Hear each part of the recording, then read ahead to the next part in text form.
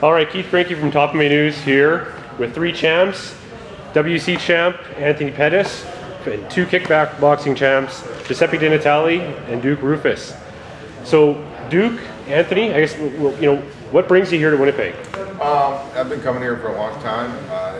We used to compete against some of Giuseppe's old teams that we trained against, and when Giuseppe went on his own and created his own academy and gym, we decided we can't beat each other, we're going to join each other, and the rest is history. We've had a great relationship, trained together for years.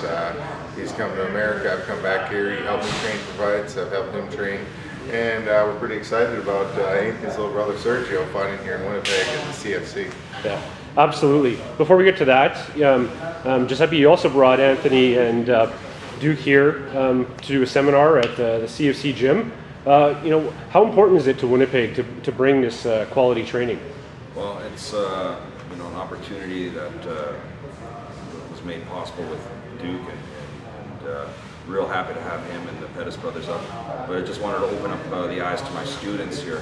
That's why I made it exclusively for CFC gym members. I wanted to open up the eyes to our students on what higher level training is, how professional UFC fighters train, and the different techniques that are evolving now in the fight game. Because as Duke always says, martial arts is evolving every day. There's new techniques being developed even now. Yeah. And one of those new techniques, of course, the Showtime kick. Anthony was fantastic, kick around the world. But we see you in the cage and you're fantastic.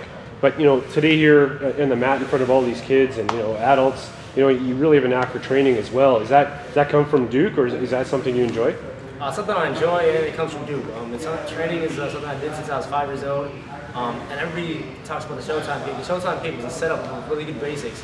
Set up a lot of good basics. Duke helped me train all the basic fundamentals to set up something that dynamic, something that crazy. So yeah, I love to train, and I love to get back and train with different people. I always heard about this gym for a long time. Duke and Giuseppe comes up all the time to spar, and now I'm finally here first time in Winnipeg, and I love it here. I think too he's being too humble. Anthony's he grew up as an assistant instructor in martial arts. He's actually one of the most gifted and talented instructors I've ever seen. When he's my age, he's going to be the true grandmaster of martial arts, and I'm not saying that. And it's fun training with Anthony because I get to training him's like playing the UFC video game. Whatever comes to my mind, I press a button and Anthony does it. So not only can he teach, he can perform. He's a rarity. And you got so many great guys and great promotions. I think you're in every UFC up to November coming up. Do you ever sit back and think you're like, and you use a lot of basketball analogies and football analogies. Do you ever sit back and think you're like a Don Shula of MMA? I said when Anthony won his world title fight in spectacular fashion, I didn't mean to be rude. I went to the after fight party for one beer, and I said goodnight. I hugged Anthony goodbye. And I went back to the hotel and I had to soak up the moment. I couldn't believe that, in my wildest dreams, I grew up, there's some incredible coaches, incredible athletes, people I met. That moment, I was like, holy man, I arrived. I'm in the elite of the elite. I've trained a world champion in mixed martial arts and Muay Thai and K1. And it's pretty cool, but you know what the hardest thing about success is? What? When I was back in that room, it hit me that he's got to do it again. One of our guys got to keep winning. You're only as good as your last movie in this fight game. That's the toughest thing. So I'm happy we're successful with our guys, but I'm still hard charging with them.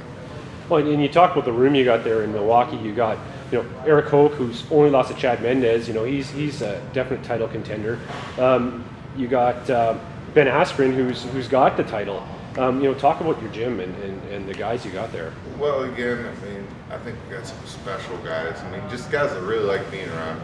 I consider Anthony family, and Anthony's one of the catalysts. He's our team captain. Eric Cope, Ben Askren, Alan Belcher does his camps with us, Danny Boy Downs. We got Joe Casey who fights in Strikeforce, and we got Serge. We got a few other guys right on the cusp of really blowing up. Ben Rothwell's a big part of our group. Just got a great group of guys. We really run our team like a family. Just a great group of guys. Eric and Anthony actually live together, so they own a place together. I've never seen such a special relationship I talk about boxing. We're trying to be the Kronk boxing back in the day of MMA, like the 80s and 90s. You know, it's very important. We have a lot of great teamwork, and you know, each guy's helping each guy chase his dreams.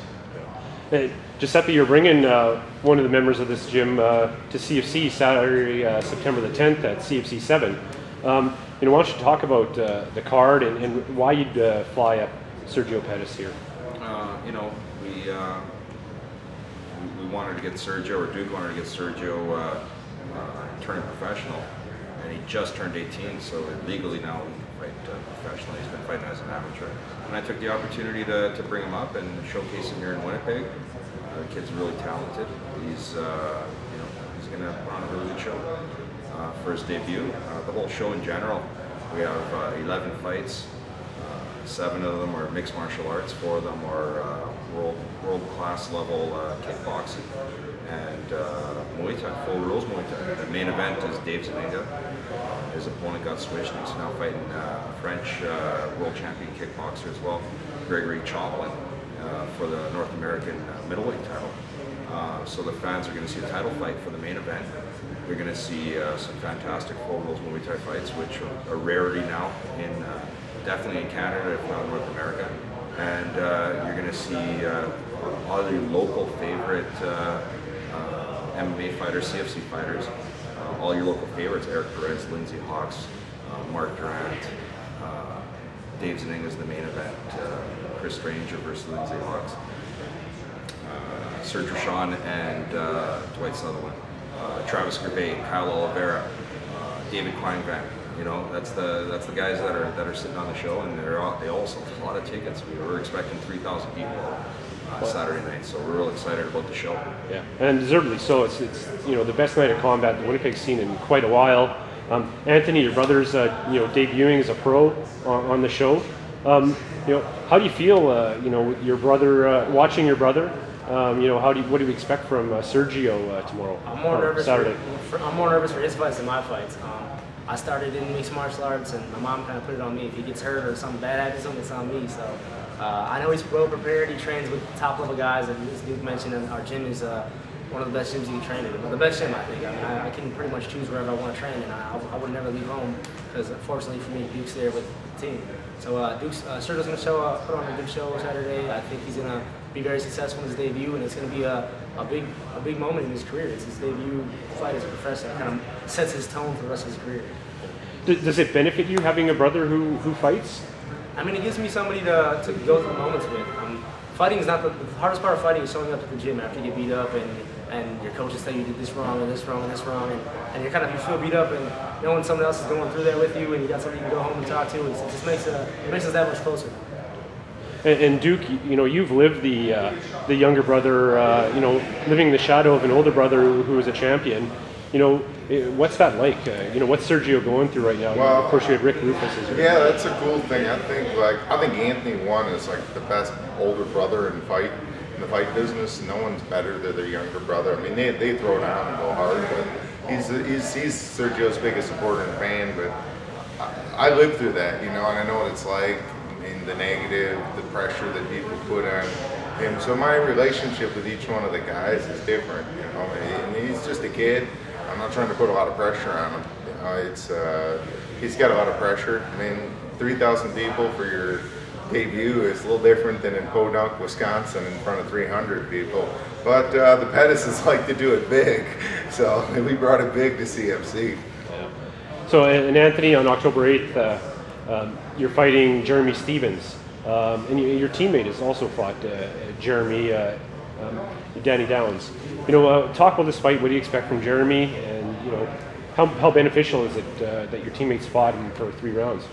This is a payback fight, man. He beat my opponent, my teammate, last fight that I was on. So for me, it's I need to come back in a spectacular fashion to get back to where I was at. I kind of take a few steps back, but I'm taking a few steps back to move 10 steps forward. I'm gonna come out. I'm gonna put a performance on that I've never had before, and I'm gonna show everybody that I'm not just a one-kick wonder, and I can get the UFC title, and it's gonna happen. So Jeremy Stevens is unfortunately the first guy I'm gonna have to fight off the loss, so it's gonna be a bad night for him. No, I mean, and as well, I mean, Jeremy's you know, Anthony's a very professional guy and not a trash talker. Jeremy, you know, I hope you're listening because you keep saying showstopper. The only show that's being stopped is yours, son, you little heathen. You're going to school. You're going to Sunday school, buddy. You're going to get a religious experience because you're going to lay up looking at God when this guy's done with you. Whether you go to sleep from getting choked, you get ground and pounded, you're nowhere near. And we know one of your training partners who clowned you in the gym, and he's trains with our gym. We know a lot about you, and I know what Danny Boy did on short notice. You know, what I love is a lot of guys, you know, I call Anthony the Oscar De La Hoya of our sport. He's got a lot of popularity from MTV, a lot of great, you know, a lot of guys are haters. You know what though? All they did was pour fuel on the fire. This guy's very motivated right now. Expect the type of performance you saw when he fought Danny Castillo coming off a loss, you know. The worst thing you can do is get Showtime motivated. He's a very fiery young man right now.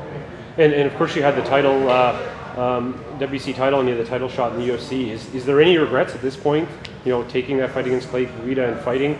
I know Roufus Sport, you want to fight all the time, and you're known for finishing fights. And you know, is there any regrets for taking that fight and how it ended up? No, not at all. I mean, it sucks that I had to take a few steps back, but there was some holes in my game that I need to fix. And once I get that belt, I don't want to let it go. So I'm taking this chance to fix every hole that I have in my game, and once I get that belt, I'm not letting it go. Yeah. Well, and thanks a lot. You know, tickets are on sale still for Saturday, September 10th at CFC 7. Ticketmaster.ca. $25 general tickets. We still have them. It's going to be a great show. So all going to be great. And also, we'd like to thank our wonderful sponsors, Form Athletics, Canadians. Go to Form Athletics and get your Anthony Pettis Form Athletics here in Zions and Toyo Tires. Yeah, Combat Corner. We got a lot of great sponsors and who really help us, and we wouldn't be here without them. So thank you so much. Yeah. Awesome. Thank you very much, all three of you. Thanks, champs.